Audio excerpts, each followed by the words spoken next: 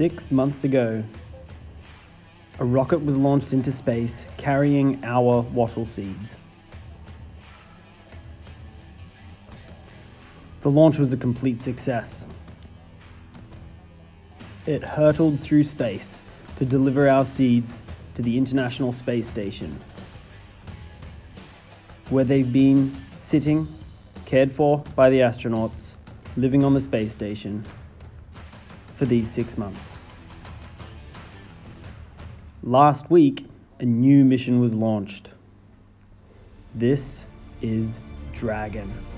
Dragon was launched to collect our seeds from the International Space Station and bring them back down to Earth. It got in sight of the space station as it slowly approached.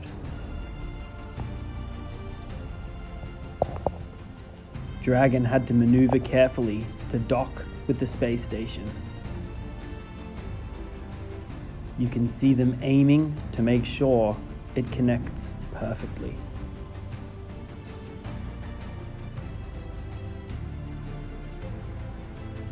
And it did. Over the course of the next day or two, the astronauts loaded our seeds back into Dragon, and all of the incredible hardworking scientists at NASA tracked the detaching and the slow re-entry back towards Earth, carrying our seeds. You can see Dragon hurtling across the sky. This is looking from the space station back towards Earth as Dragon brings our seeds back to us.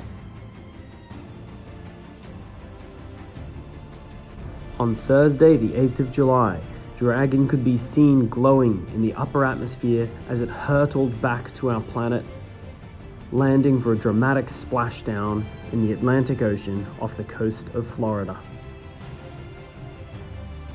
After a long and wild journey, our seeds have come back home.